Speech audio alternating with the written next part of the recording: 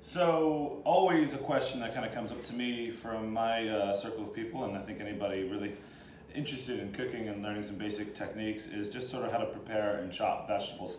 In a lot of videos I like to have them sort of pre-diced just so I don't have to worry about the timing that it takes. But this is a very simple tutorial of how to do what we call a Mirepoix, which is celery, carrot, onion. It's the French trinity. It goes into pretty much all stock sauces and etc. Of course, you can use it for whatever you like. Just again, just simple ways to sort of prepare these. So we're going to start with our carrot. Obviously, we want to peel the carrot. We never peel onto our cutting board. Grit, dirt, etc., things you don't necessarily want. We don't peel over a trash can either, because if you drop the carrot, it falls in the trash can. If I drop it here, it falls in my plate. So this is just a way of kind of working nice and clean. Just get yourself any vegetable peel you're comfortable with. Doesn't really matter which kind, just whatever works for you.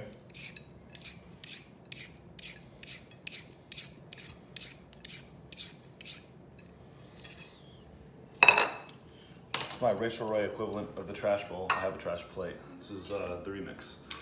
Always with your steel, before and after. A couple swipes on each side of the blade. If you're not sure what angle to put your blade at, you can always research it.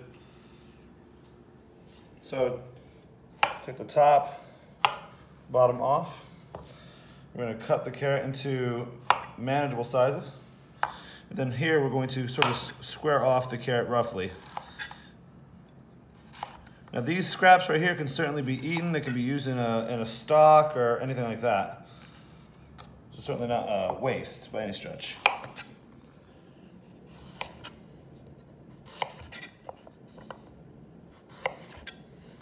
I'm just looking for a nice rough block shape, and then from there,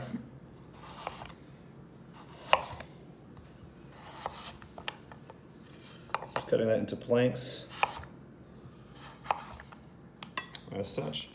So from here, you can cut nice large strips. You'll notice that my fingers are clawed backwards. The knife is up against my knuckle, and I'm using a rocking motion.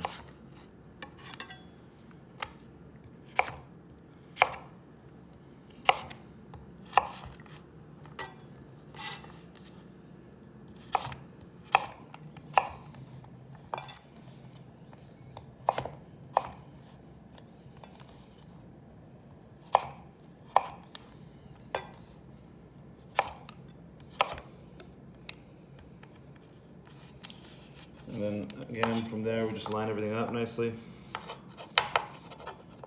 Everybody's sort of at the same point.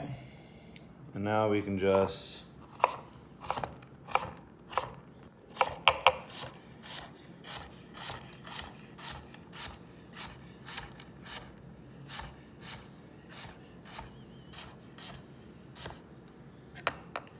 line those up.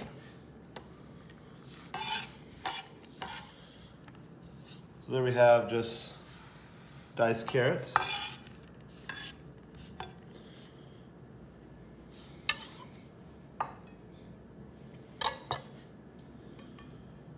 Next, we're taking our celery. We want to take this bottom portion off, snap the top back, kind of peel backwards, and we're going to actually use a peeler. And we want to get these fibers of the celery off. If you're not sure what I mean when I say fibers, if you ever took a piece of celery and kind of bit into it, sort of had that string-like sensation in your mouth, that is the fibers of the celery. They're not very pleasant to chew, so if you were making a stock or something, I certainly wouldn't, say that you need to take that off, but anytime you're cooking with it, it's nice just to sort of get that fiber removed from the celery. So same as before with the carrot, we'll cut into manageable pieces. I say we're going to cut this guy in half. We'll cut that guy in half. A little brown bit right here we'll get rid of. And then from there, we're just going to cut that again, just like the carrot.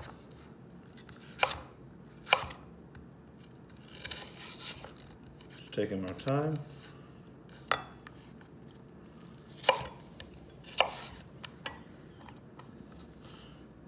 course, you can always put these vegetables in a food processor to sort of speed things up.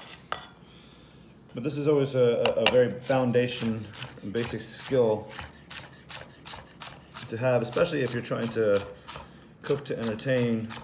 Not only do these cook at the same time, they also look nicely in the final product. So you actually have a built-in garnish to your food.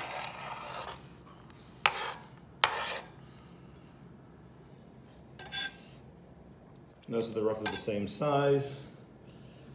And then the world's favorite, the onion. Top off, bottom almost off. So what I've done is I'm taking off the top portion of this, all these dirty little bits. There's still a little knob of the bottom in the center there, and that's going to come very important. I'm going to straight down. We're going to peel off the onion skin. This little layer right here, this is a thing I've always seen people sort of omit to take off. This, if it looks like paper, feels like paper, it is paper. So just take that off. If half of it looks like this and the other half doesn't, take it off. This layer right here is very tough and it will not cook down.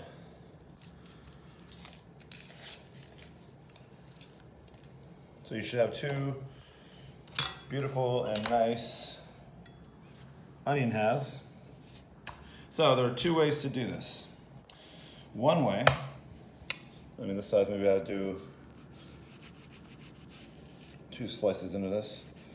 With the blade slightly angled downward, we make a few slices into that, and then we come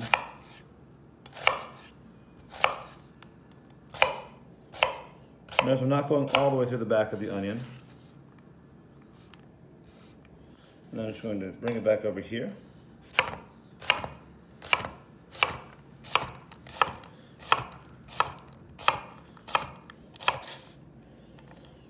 This is one way of doing the onion. You can certainly sort of slice up at the butt end there. Don't waste anything. Or my personal preferred method is the onion has lines going this way, and if you look here, the lines all sort of point, excuse me, to the center. So what I'll do is at an angle, not going to the back of the onion, following these lines. Of course, you can make the slices thinner or wider apart, just sort of depends on how big you want the dice. And the only real scary part, as it were, would be coming on this side. I'm using the top of my finger to sort of guide the knife in, continuing that angle. So all the slices should be pointing roughly to the center.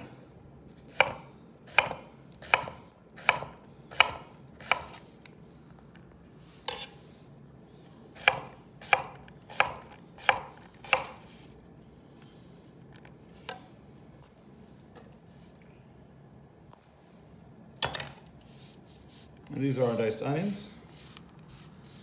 And again, these are just a few ways you can do it. You can always use a food processor, rubber cooper, whatever you've got to sort of dice these up nicely. You can always sort of mash them if you need to. But in terms of just generic sauce making, you can change the size of these obviously, but the technique sort of remains the same. So these are just generic ways to cut the Mirepoix onion, celery, and carrot.